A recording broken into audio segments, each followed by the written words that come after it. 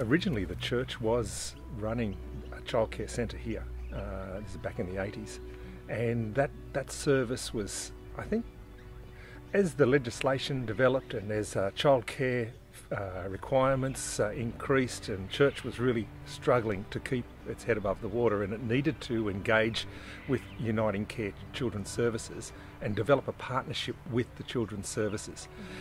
They had the expertise and the skills, and we had the resources here, and so we could develop a new partnership, and that partnership started about 10 years ago, and it's been developing, continuing to develop. The church has a very keen interest in what's happening here and making connections with the local community, and this is a key part of that interest in people's well-being. As far as the church relationship is concerned, we have this wonderful arrangement that happens.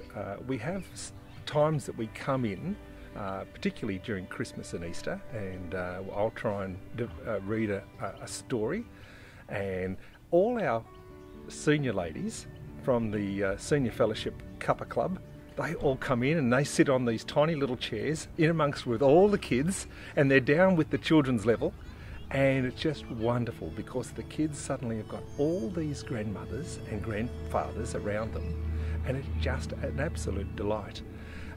Building that relationship with the kids is just fantastic. How many kids have come up to me and have asked me this one question, and I love hearing this question: are you Jesus? Some new directions that we're keen to take.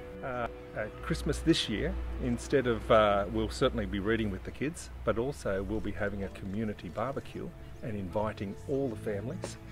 We've got a number of services on site. We've got a growing Pacific Island congregation.